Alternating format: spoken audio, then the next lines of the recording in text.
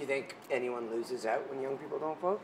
Well, the young people for sure, because our voices aren't being heard, and like we're the future generation. Like the older people, like they're important too, but we're gonna be around for a longer time, I hope. So it's kind of like we're the ones that should be kind of like getting your voices heard, and like some people they have some pretty interesting ideas, and like it's just like it's a new generation, like kind of need to like accommodate. So they should be. It's important.